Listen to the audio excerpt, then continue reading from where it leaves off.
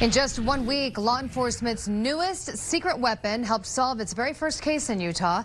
2 News told you first and exclusively about a rapid DNA that started in Utah a couple of weeks ago. The portable machine analyzes DNA in less than 2 hours. Jim Spiewak was the very first person to show us this new technology. And Jim, experts fairly shocked by the speed at which this very first case was solved.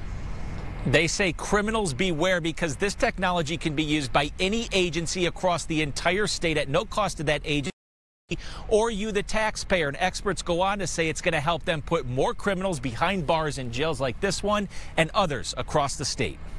27-year-old Albert Hernandez of Hiram is literally the new face of Utah criminals caught with the help of rapid DNA technology, because he's the very first. This is one step in the right direction. You know, obviously it was a successful outcome, and that's what we want to see. Nate Mutter is trained on the rapid DNA machine. Working with Cache County Attorney James Swink, they got Hernandez to admit to his crimes with DNA proof in about 2 weeks. Swink was out of town, but spoke to me via FaceTime about the state's first guilty plea case. We were able to corner him really quickly, and he knew it. Once we had the DNA, he knew it. On September 19th, Hernandez broke into a Cache County home, stole some stuff, and ran off. He left behind DNA Swink says would normally take months to process, leaving Hernandez on the streets. He broke through a window.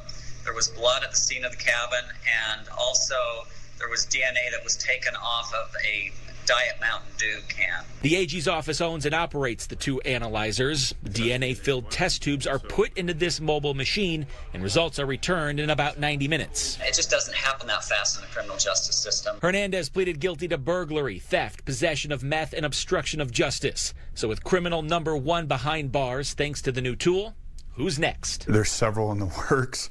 I have a feeling that we're going to get hit with numerous in one day.